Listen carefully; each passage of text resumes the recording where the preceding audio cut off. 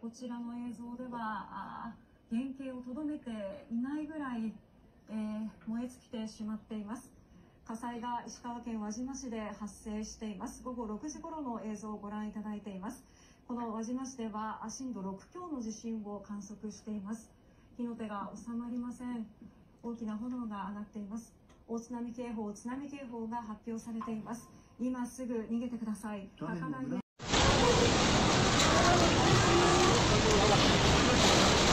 Powerful 7.5 magnitude earthquake that hit western Japan on Monday has disrupted communications, forced road closures, and flattened buildings, according to officials.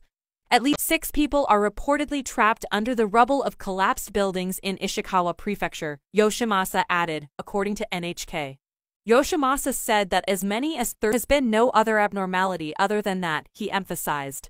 Japan's Nuclear Regulation Authority reported no problems were found with the reactors at the power plant. NHK 33,000 households may be affected by power outages.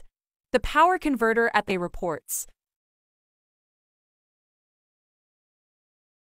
The Shika nuclear power plant in Ishikawa Prefecture has been affected, but with no major results, Yoshimasa told reporters.